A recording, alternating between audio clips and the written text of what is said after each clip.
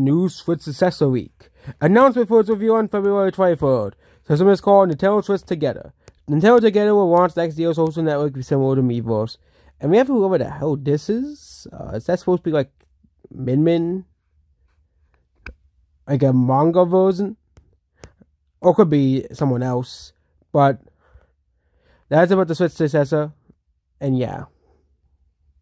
The Nintendo Switch Together. Definitely take this with a grain of salt, but apparently the announcement for its review will be on February 23rd as well. So that's about the Switch Successor week. Nothing really else here. But yeah, definitely take this with a grain of salt, any Switch Successor.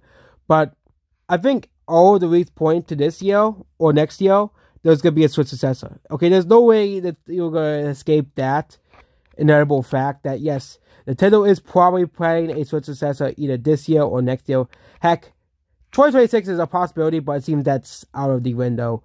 I think 2025 is the more likely release date, early 2025 than 2024. But again, Nintendo could opt for the traditional console launch, like with the Wii and the DS was, and the Wii U and the 3DS.